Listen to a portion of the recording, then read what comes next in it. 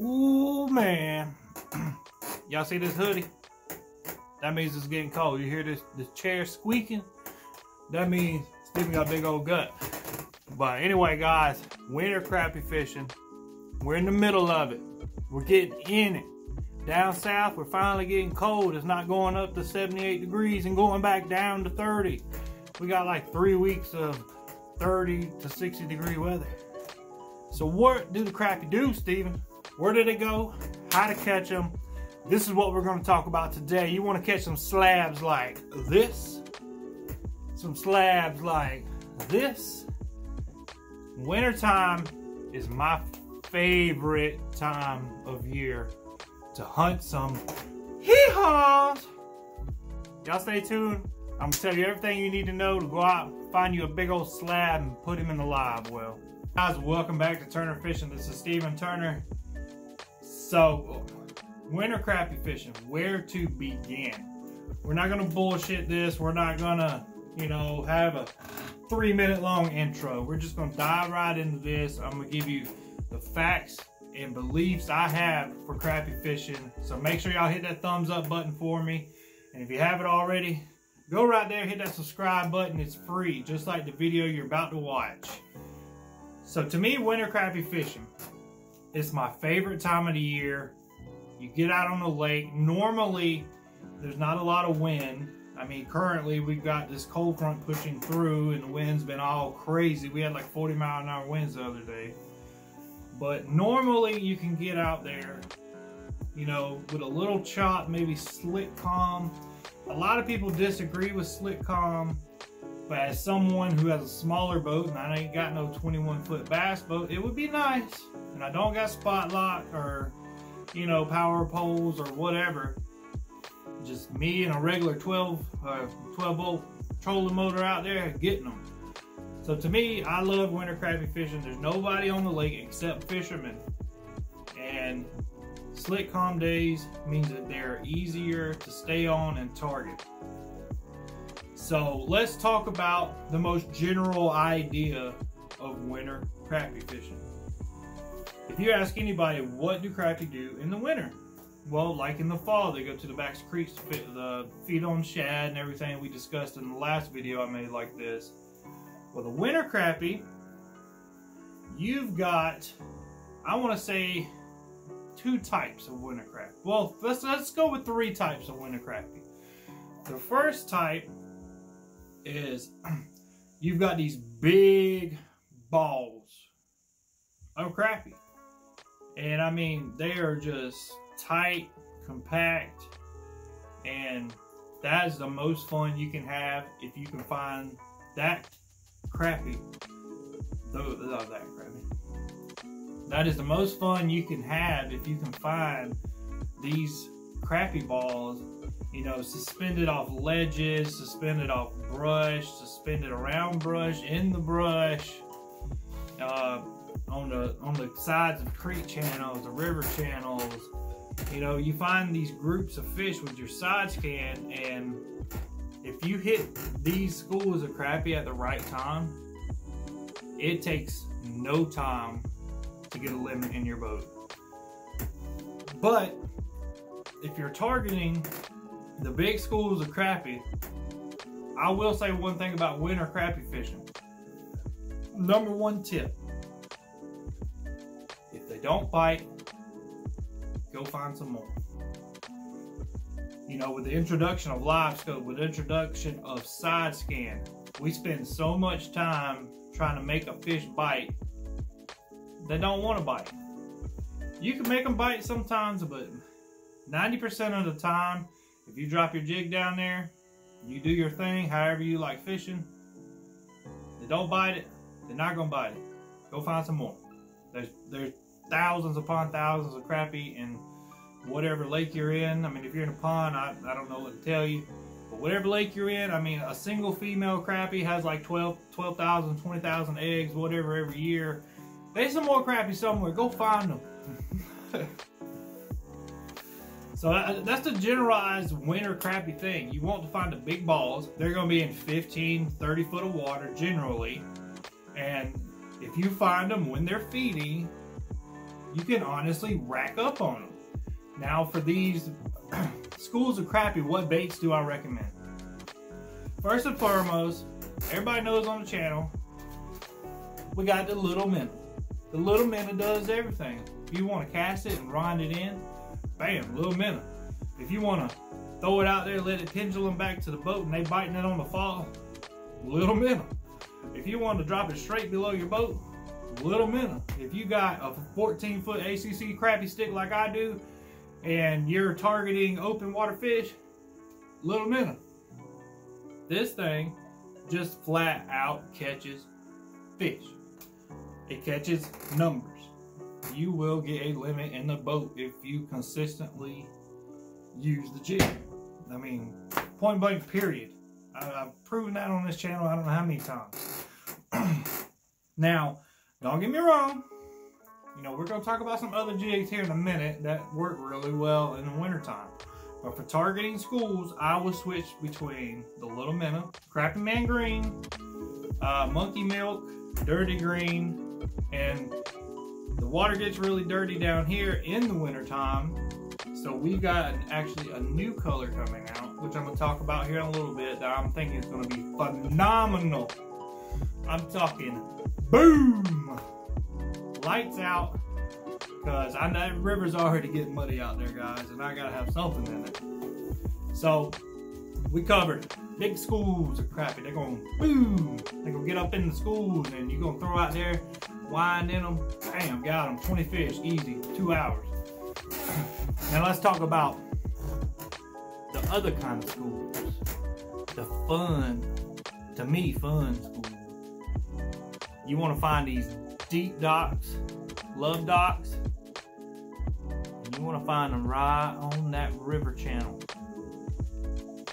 When you get there, there's going to be hundreds of crappie under these docks. And you're going to take that jig, you're going to line it up, and you're going to fling her out there. It's going to fall down, and you're going to hook into a tree monster.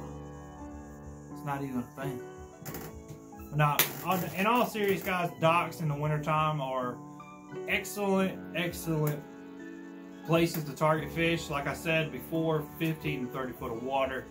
If it's by a creek channel or by a river channel, definitely check it out. I actually have a video how to find the best dock on your lake, which you can find in the past videos. I go over everything on the map and everything, how I target my docks and how I can go to pretty much any body of water and guaranteed to find a dock that's just loaded with crappie. So go check that video out, guys. But docks are definitely number 2 on the list. Number 3, the one and only live scope.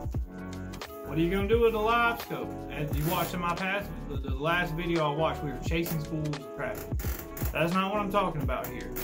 What I'm talking about with live scope, you know, we bought this mold to make this one jig. You know what, I'm going to pull out the new color. We're going to talk about that as I talk about this jig. So the reason I got this jig was because the guys over at Bass Tank, Zeke Anderson and all them, they were using a jig in last year's tournament where they caught, you know, a 7-fish limit of 3-pounders in a tournament at Lake Grenada, and they were using something with just a big old tail on it. And I'm like, man, I got to find a jig that looks like that we can make. You know, and I kept looking, I kept looking. I could find the tail, but the body would just be huge. And you know, here at Crappie Man Jigs, we are finesse fishermen. I like small jigs. I like a compact profile. I like my jig to be able to float in front of their face and not just do that. So we ended up getting this, and we call this, as y'all know, the Snipe Beaver. This is the new color. You know, it looks really chartreuse on this, but it's kind of like a yellowish white. And we're calling this color Toad. Kind of like a toad. Or an ugly green. If you're a fish stalker fan, it kind of looks like ugly green. But the reason I want to talk about this is we call this lure the snipe beaver. That's because when you're using live scope and you're going around and you see one fish, I'm not talking about a school of fish. You know, you've got one fish in the water column.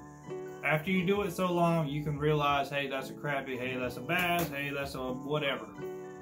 But once you figure that out, you target this one fish, you follow him, you sneak up on him, you drop your bait in front of him. And normally, once you get used to knowing what size fish it is, it's the good ones. I mean, you can go out there and target your 1.5 to 2 pound fish, but you may go 30 minutes trolling around and not see nothing to even throw at. So that's the drawback. Live scope does not catch fish, but it helps you catch big ones. That's my intake on it. But yeah, it's a new color called Toad. It's going to be available in every jig we got except the little twister, I believe. So the stabber, stinker, minnow, snipe beaver, the fluke, which is another amazing wintertime bait. We covered that in the past video. But all right, so we've explained. We're 10 minutes into this. We have explained where you need to go. You want to go 15, 30 foot of water, find brush piles, ledges, channel swings, docks with brush, docks without brush, just docks with a top on it. Use your electronics, find them. If you ain't got electronics, you just gotta fish what I'm telling you to fish. Go on Navionics, figure out the depth of something on the creek channel. You know, in the wintertime, you gotta adjust, they let the water out. Lake Murray right now is down like 6-7 foot. You adjust and just go out there and fish. Without electronics, you're not just gonna, ooh, I'm gonna put my boat in the water. Oh, I got a limit. No, it's just not gonna happen like that. It can if you know spots, but if you're out there searching for fish, you've got to fish. It may take you 2-3 hours to catch one and finally zone in on a school, but once you do, hey, there's a fish, you've located fish, you know, on the scope. What, in my opinion, is how you're gonna catch them this year. So, I'm gonna break this down. So if y'all haven't liked the video yet, please like the video. So, simple.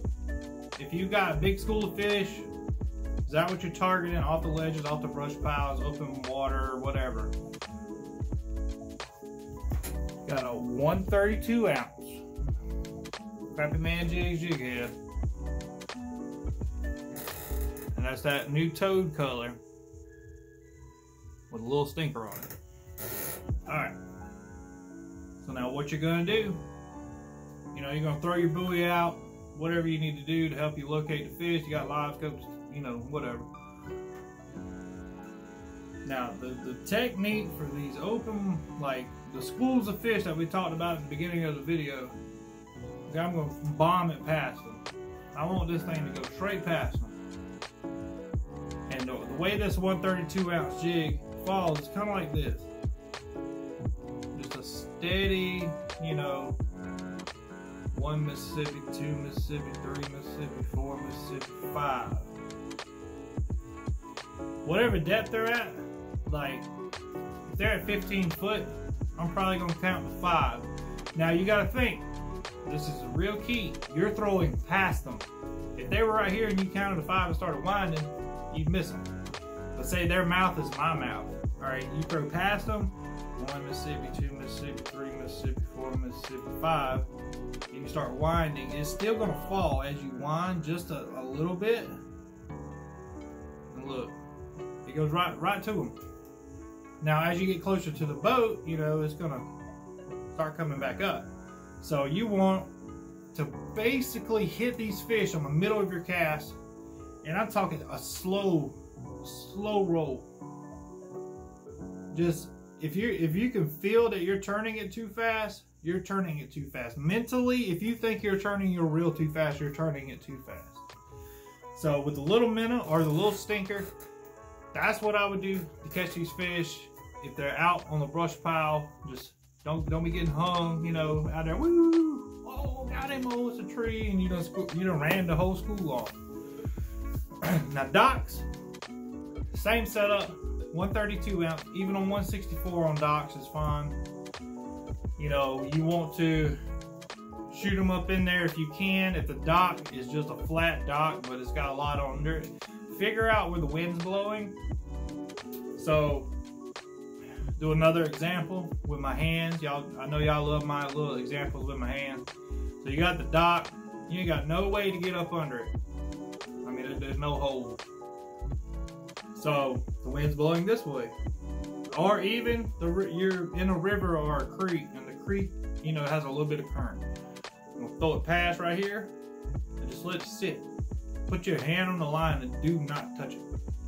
You know, you figure out what depth you want, honestly. You throw it out there and you're like, oh, that's 6 foot, it'll go down to about 4 foot. Oh, that's 8 foot, it'll go down to about 6 foot. So as you let it sit, it's gonna pendulum back to you. But as it pendulums, look guys, I'm gonna get close for you. You throw it past the dock, it's gonna pendulum and it's gonna go under. Just a hair. And you'll be able to target these fish under a dock that has no way to shoot it. But if you can shoot it by all means. Now, to the nitty gritty, you out there with your big old pole, with your jig head and your bobber stop so you can see it on the scope. How do you catch them? Like I was saying at the beginning, I'm going with the snipe beaver. I'm gonna put the biggest bait I possibly mentally can handle in front of the bigger fish that I'm targeting. Now, if you're finding a bunch of pound and a quarter, pound and a halfers, hook up that little minnow and go to town with it. If you put this in front of their face, they're gonna bite it. If you put this in front of their face, they're gonna bite it. And if they don't bite it, like I said, find you another fish. Plenty of fish in that lake. You just gotta find the ones that are hungry. You can go to whatever town you live in right now, throw out 4,000 McDoubles. There's gonna be somebody out there that don't pick up 2 or 3 of them and eat them. Or maybe one. Maybe that's just me that eat 2 or 3 of them. But anyway guys, that's how I go about crappie fishing. You want to find the ledges, you want to find the brush piles, you want to find the docks, 15, 30 foot of water. Grab you some Crappie Man jigs, link down below. Grab the new color toad, just came out. Should be live on the website now. You know, we got a little behind on the orders, but this is a 2-man business. Me and the Crappie Man. And sometimes life happens. So anyway guys, I hope you enjoyed the video. If you did, let me know down in the comments below, and I will catch you on the next one. Y'all have a good day.